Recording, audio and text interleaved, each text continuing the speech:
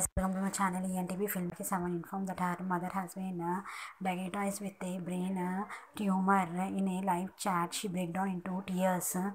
She requested her fans to pray for her mother speed recovery. Rakhi Sawant devastated that her mother has brain tumor and cancer. Rakhi Sawant's mother is not well. We wish for her speed recovery. Please watch my channel, like, share and subscribe my channel. Hi everyone.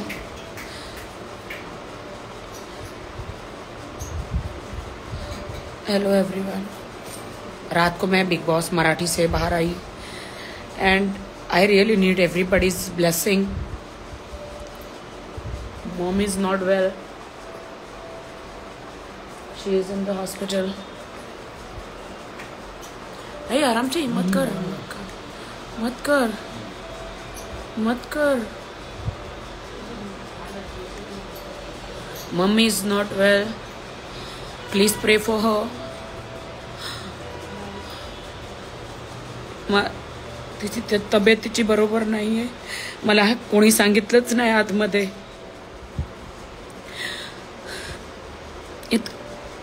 बिचारी ती इतकी cancer नहीं लड़ते. Cancer से लड़ रही है mummy. अभी पता चला है कि brain cancer. Brain cancer. Brain tumour with cancer. आए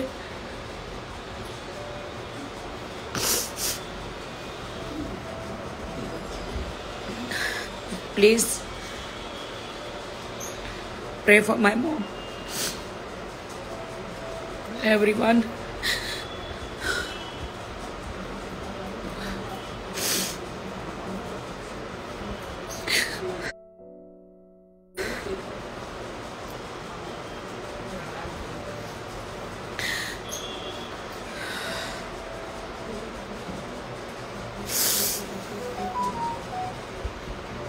मम्मी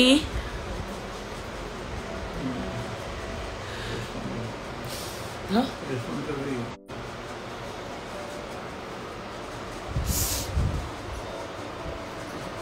राकेश क्या हो गया? और पूरी तरह से लेफ्ट साइड पैरालाइज हो गया था. डॉक्टर्स ने जो ट्रीटमेंट हम 6 बार पूरा टेस्ट करा चुके हैं और पता चला PET scan, CT scan, MRI, angiography, brain stroke से वो जो सर पे ब्रेन कैंसर, ब्रेन ट्यूमर हुआ है ब्रेन के अंदर. और आप क्या बोल रहे हैं? For that, that sample has been taken out and has been sent for the test, histopath, and the result will come by Friday, and then we'll come to know how much radiation she needs to be done, because the operation will not work at this moment, and this cancer has been spread out till lungs. Okay, so we are taking maximum care for that, and let the findings come on Friday, and then we can go ahead. Let us wait for those days. Okay. Guys, please pray for my mom. जितने भी लोग हैं सब लोग pray करो.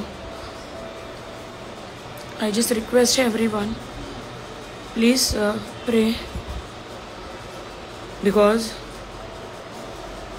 pray से mummy ठीक हो जाएगी. I feel. Thank you everyone.